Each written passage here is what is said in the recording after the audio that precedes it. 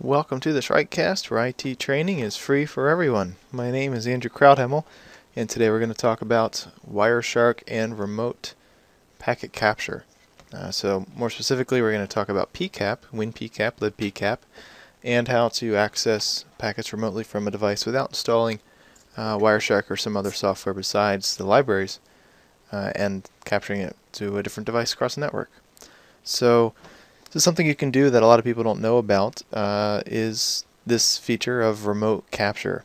So it's not necessarily the most advisable method of doing it. Usually you want to do a local capture on a device or put a sniffer into a network somewhere along your infrastructure, capturing locally and then retransmitting it out the network card to a different computer isn't really, the best way of doing it. But if you're in a bind and the computer that you're needing to capture on has a really small hard drive and you want to run the capture for a couple days or something like that, you might have to do this. This is like a poor man's Shark appliance or some other packet capture appliance.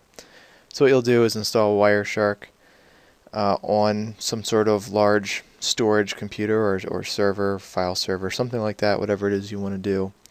And then we're going to install WinPcap or libpcap on the computers that you want to capture from. So I'm going to be focusing on Windows in this video, so we're going to talk about WinPcap. And you actually have to only install WinPcap on the computers that you want to capture from. You don't need Wireshark in the whole package, just WinPcap. And then that comes with a service that we end up configuring and starting, and then we'll go into Wireshark and point it to the IP of the computer that we're trying to capture from and the credentials we end up adding. So the first thing you're going to need is WinPcap. Go to winpcap.org and go download and install WinPcap. It's a pretty easy install. It's one of the standard download next finish type deals. Right now, the latest version is 4.1.2 as of November 5th, 2012. So go grab that and install it. We're not going to go through the whole install here, but that's where you go and get it. And after that is installed, we're going to go and open up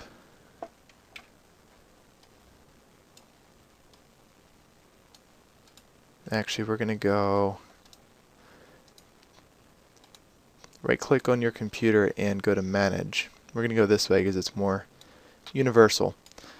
You can do control user passwords too, as you might have saw there in the little run dialog, but if you go this way, it works on both domain and non-domain computers.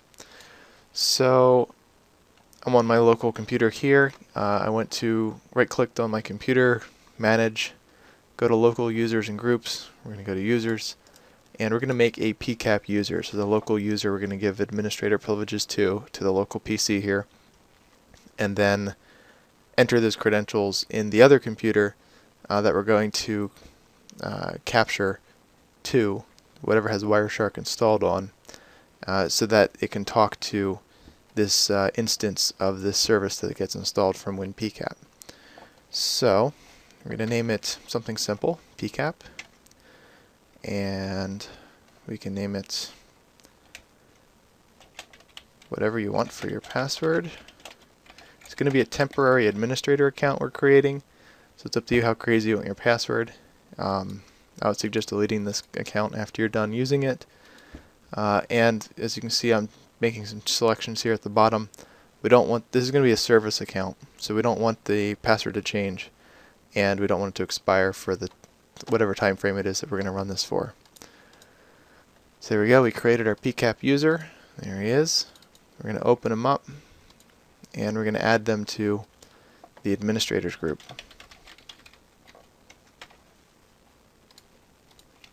There we go, on the local PC.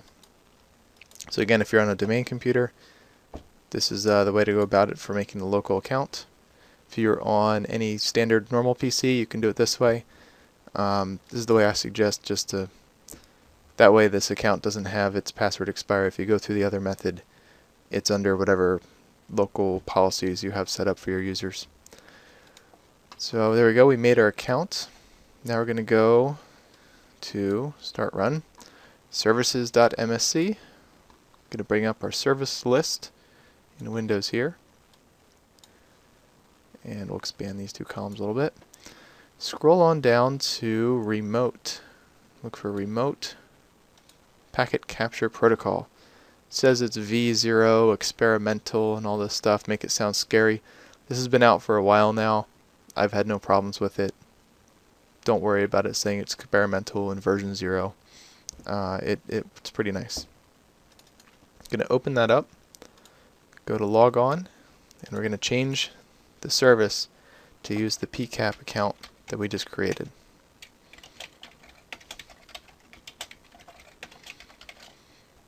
Go ahead and click OK. It should say log on services are right. Okay, good. And then we're just going to start the service. Once the service starts, just refresh a little bit, make sure it didn't crash on us and die. So now it's up and running and looking good. So this is what you would do on whatever computer or computers that you want to capture from. These are the ones that are going bad and you need to sniff some packets. So now that's up and running. So I have this running on another computer here, so we can connect to it and see some real traffic. And I just went through the install on this PC that actually has Wireshark installed, so that at least you can see how it's set up. So now we're going to open up Wireshark, and I'm pretending I'm on the computer that's the capture point. It's got Wireshark installed. I'm going to capture 5 days worth of traffic from this other computer, and I have a big hard drive here, so I'm going to capture it all. So we're going to open up Wireshark. Latest version right now is 1.8.3 as of today. So make sure you go out and get the latest version. The interface, windows, and stuff have changed around since 1.6 and before. So if you're following along with an old version, you're not going to have the same windows that I do. So please go do that. You have a lot of nice new features. There's WinPcap or pcap-ng format, multiple interface capturing. It's really neat. Go get the 1.8 series. We're going to go to our interfaces, options, and then we're going to go to manage interfaces, and then remote interfaces. Kind of a roundabout way to get there, but go ahead and click add, and it's going to ask for the host and port of the PC that we're trying to capture from. So this is the PC, the laptop here I have set up.